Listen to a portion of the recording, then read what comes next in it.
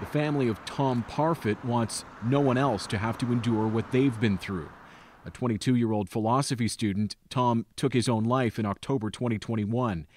Breaking up even more, so most of us having a clear night. Still fairly cloudy over northern Scotland with a bit of a breeze and a bit more rain heading back towards the Western Isles by dawn. Again, with clear skies, it will turn a little chill. Ron DeSantis has to go through Trump if he's going to become the nominee. That's obvious. So what is his actual argument as to why Republicans should reject Donald Trump and go with him? Well, he likes to make the case that in a general election, this is Ron DeSantis' launch week for the presidency, and I'm not entirely sure what his strategy is over the last 48 hours. He's come out with a few attacks against Donald Trump, but in some ways he seems... And in your sports today, the British Cycling Federation has become latest sports governing body to ban transgender riders to compete in competitive women's races.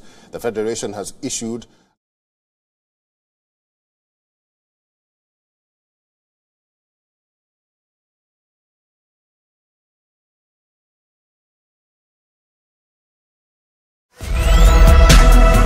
Pakistan is witnessing blockbuster drama. Terrorism, economic catastrophe. Imran Khan's supporters unleashed mayhem on the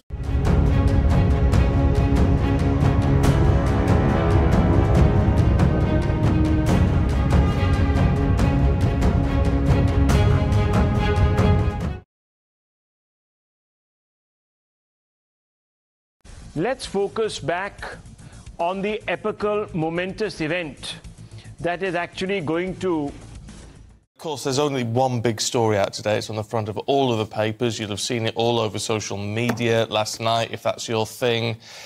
Phillip Schofield. Now, of course, we know he left this morning.